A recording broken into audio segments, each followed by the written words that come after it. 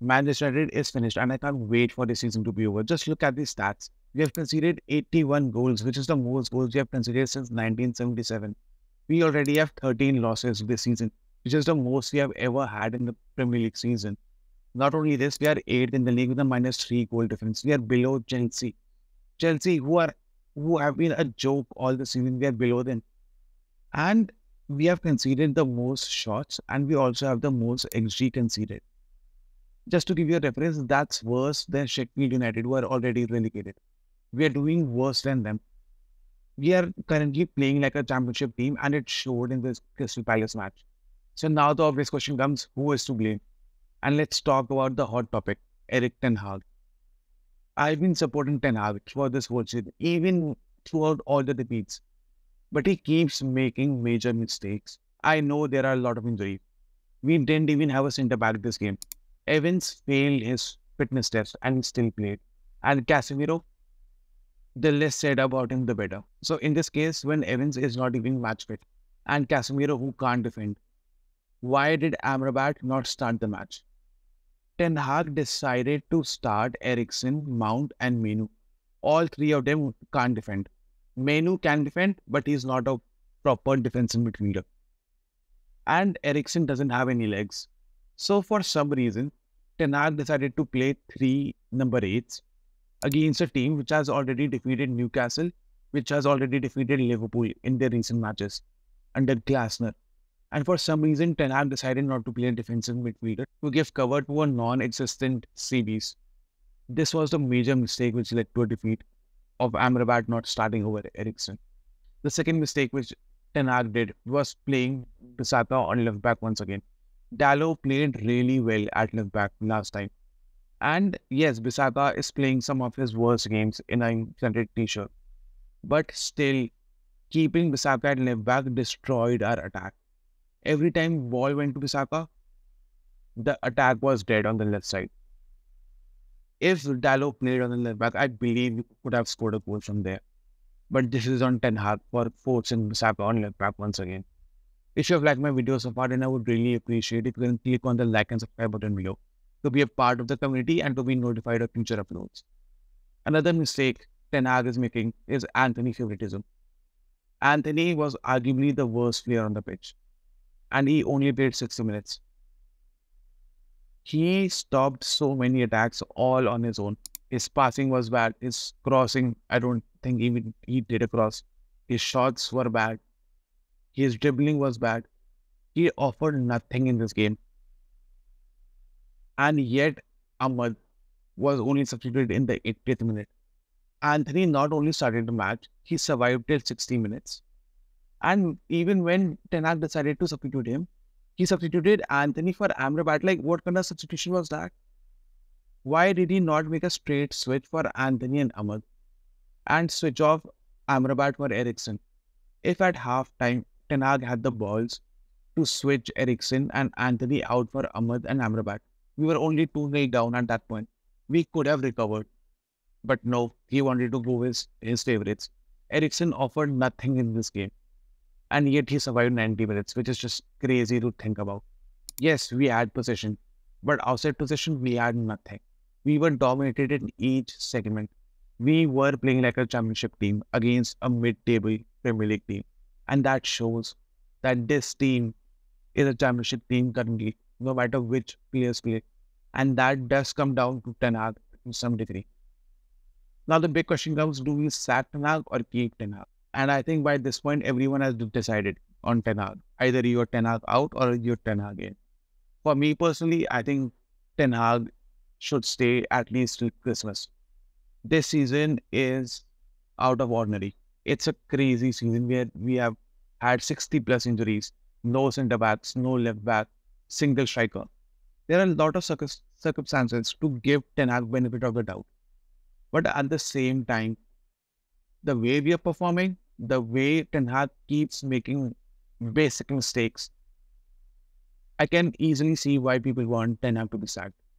Ten Hag already has interest from Bayern and Ajax. So it's not like he will be out of job, even if he gets sacked. And if a big club like Bayern wants to hire Ten Hag, it just shows that Ten Hag has quality in him. and he can't show it at the toxic club like United. That's why I want him to give till Christmas under a new management, new structure, new transfers. Now, it's not all down to the manager, of course. Let's talk about the players, the disgraceful players. I have three players which were like the worst of the worst this game. First comes Casemiro. I don't know what has happened to Casemiro. He was one of our best players last season. This season, he has been one of our worst players. So I don't know how that transformation has happened so fast. In the past two games, right? I don't know why does he keep spamming slide tactics. Like he just can't do normal tackles anymore. And the biggest thing is his slide tackles miss so many times. In this game, he was dribbled past 8 times and no other player has done this. That just shows how poorly he's playing. He's a liability in this team.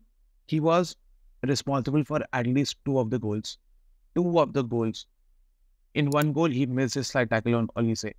In the second goal, which was the fourth one, I don't know what was he even doing by the corner. Like, why didn't he just kick it out? He was at fault for two goals, and I think he should be sold, no matter what. I don't care if we sell him for £1 million or 2 million, just get him gone. And the bigger problem comes that we need two defensive midfielders after we sell Casemiro, which I don't know how we will need to with our current budget. And the next two players, I've already talked about him in brief, Eriksen and bissaka. Both of these players have once again shown that they are not up to the quality of United and they need to be sold as well. Eriksen already has interest from Turkey, and I talked about it in my last video about the transfer rumors. Bissaka as well, he's not, I don't know what's going on with him. He doesn't look interested. Like, it seems like he's being forced to play against his will. And when that happens, the player needs to go. Besides this, each and every single player had a bad game. I don't think any player had a good game. Onana, you could say that he was at fault for a few of the goals. Like, he conceded them too easily. But what can he even do? Onana has to face 20 shots a game. Of course, he's going to let some in. Dallo just had a normal game. He couldn't affect it. Menu and Garnacho as well. They couldn't do anything in this game. They weren't influencing it positively. They were just there. Højlund had a bad game once again. I don't know why does he keep playing as a target man. I don't know if it's Ten Hag's tactics or it's Højlund doing it on his own. But Højlund as a target man, as a back-to-goal striker is not working currently. He needs a few more years of experience to be able to do that. Højlund's strength is his speed and his shooting. He needs to be played balls beyond the last defender, through balls, crosses, stuff like that. But currently he's playing as a target man where he only gets balls from the keeper, like 40-yard pings, and he cannot hold him. He doesn't have the quality for that right now. And if he keeps doing that, he will be put under a lot more pressure. Like, this is just an unnecessary thing to do. Raj Ragnick 2 years ago said that this club needs open heart surgery. And we have all seen that that's true. But the only thing is the Glazers couldn't do it. The Glazers didn't have the knowledge to be able to do that. Nor did they want to do it themselves. Can Ineos do it? That's the main question. If Ineos walks in the same steps as the Glazers and does not transfer out majority of this club, I think I lose faith in them. If Ineos is serious about reviving Manchester United as a club, as a brand, as a powerhouse, they need to sell 90% of this club. Whether it's this summer or whether it's in the next 2 seasons. But they need to start doing a major clear out from this season. Like I already said before, we have already conceded the most goals since 1977. And we have had our most defeats in the Premier League season 13. And we are on 54 points. We need 58 points to match our record of our lowest points tally ever in a Premier League season. These are the 3 records. The funny thing is, all 3 of them are going to be broken. It will get worse. Because our next 4 games are Arsenal, is Newcastle, Brighton, and Man City. I can see us losing all 4 of these games. So, I think all of these records are going to get broken. Most goals, most defeats, fewest points, lower tally than Moyes had in 2013 when he was sacked. So I think it's really, really, really difficult for Ten Hag to survive. And he will survive only if Ineos believe in him. If Ineos has a single percent of doubt, I think he's gone. In any case, if Ten Hag gets sacked or not, the players need to go. The players need to go because they're not up to the standard. They are playing like a championship team. They don't have any passion, they don't have any energy, they don't have any basics in there. Let me know in the video down below, what do you think? Should Ten Hag stay? Should Ten Hag go? If you think Ten Hag should be gone, then who do you think should be the next manager of United? Now, if you have watched my video so far, then I would really appreciate if you can click on the like and subscribe button below and to be a part of the community.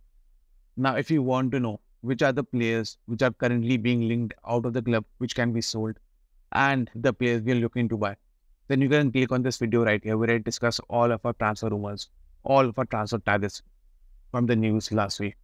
I will see you all again after the next match, which is against Arsenal. I don't know what's going to happen. I think we'll lose heavily, but I'll see you then. Thank you for watching my video. Goodbye.